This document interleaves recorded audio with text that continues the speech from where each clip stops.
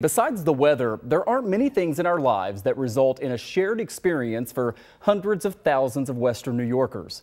But this morning's earthquake is an exception. Unless you slept through it or you're in the southern tier, maybe too far away, you likely felt the 3.8 magnitude quake. It happened at precisely 6:15 this morning, centered in a neighborhood that sits along Buffalo Creek just to the east of the 90 in West Seneca, right by the 400 interchange. It was about 2 miles under the Earth's surface. And while the epicenter wasn't in that specific spot, while the epicenter was there, it caused lots of concern all over the region, stretching from Niagara Falls to the south towns, also our eastern counties. This is obviously rare, so what to make of it? Patrick Hammer is our chief meteorologist, and he's joining us tonight from our Hamburg Bureau, aka his backyard, because if you watch Daybreak today, you know that Patrick is from California, knows a thing or two about these types of earthquakes. Patrick, we appreciate you braving the cold here. What did you make as you felt this, and help us understand what we're learning tonight about this earthquake? Michael, I got to tell you, it was the strangest thing. Like so many people at home, we were broadcasting on the air, and my initial thought was a plane crashed, something hit the studio, an explosion across Delaware happened. Melissa Holmes, we went to commercial break. She goes, was that an earthquake?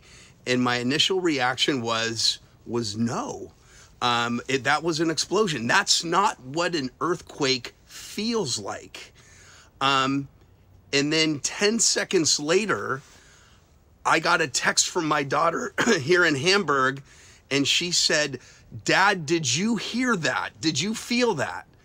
And that's when I knew, okay, well, I'm in downtown and she felt it in Hamburg. What else could it be? That had to have been an earthquake. And I got to tell you, it felt different than the kind of earthquakes that I experienced growing up in California. So Patrick, I know you made some graphics for us earlier. Walk us through that, including, where the epicenter was for this earthquake, and then what we know about, the fault line that is here, and then some of the history behind all this. Yeah, so this earthquake had its epicenter in, as we can show you graphically, in West Seneca, and as a 3.8. Now, earthquakes happen along fault lines where Earth's plates either rub against each other or ride up and over each other, called either strike slip or faults, or faults that just kind of slide up against each other. Yeah, we're going to move to the next video, a fault Patrick. system Go ahead. Called the Clarendon-Linden fault system, which runs from Lake Ontario down through Orleans, Genesee, and Wyoming into Allegheny counties. And this earthquake was probably associated with that. And we have a historical, experience with earthquakes associated with that fault system. In fact, we've plotted where earthquakes have happened associated with that fault system.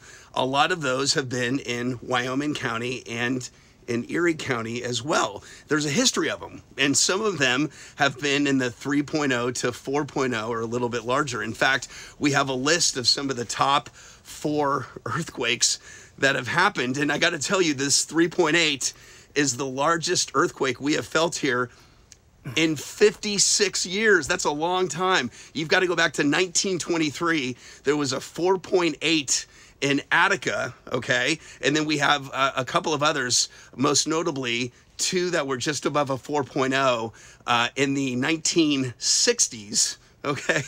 And then you come to this one, which was a 3.8. So they're infrequent. They don't happen very often.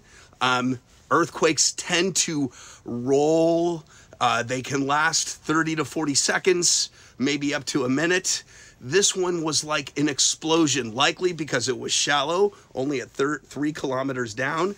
They often, like the one in Turkey, the Loma Prieta in San Francisco, the Northridge, those happen at 10 to 15 kilometers down. The fact that this was shallow, which is probably why it sounded and felt like a short explosion.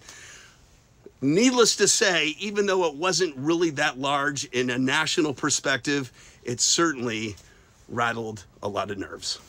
Yeah, and Patrick, I think a lot of people are wondering as we look at that history and the fact that this is the strongest earthquake in Western New York in 50 years, what to make of that history? I mean, I guess it's just the case, right, that any earthquake can happen anywhere, and maybe we shouldn't necessarily be surprised. Yeah, Michael, I'm not sure if I quite heard you, but the fact is, yeah, earthquakes happen in many areas where plates line up against one another. The Pacific Rim is a notable place, but they also can happen in the center part of the country. Missouri is a hot spot. Elise showed you earlier, there was one in Texas today.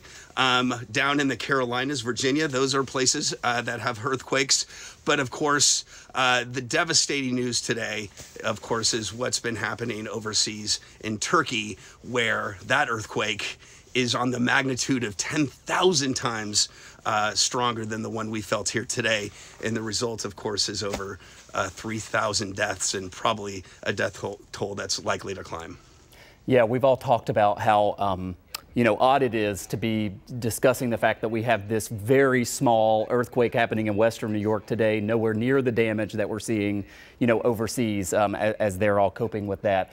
Patrick, before I let you go, what are you looking forward to learning as, we hear from more experts in terms of, what they're able to tell us about this earthquake, what caused it and all of that? What are you going to be following in the coming day or so? What am I going to be following in terms of what's coming next? Is that what you're saying?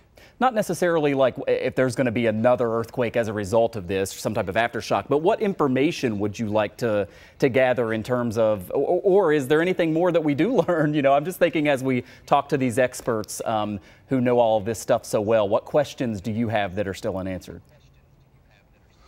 I guess I kind of like to understand this fault system. I mean, we are here, in New York State, which is, not known to be, it's kind of geologically active.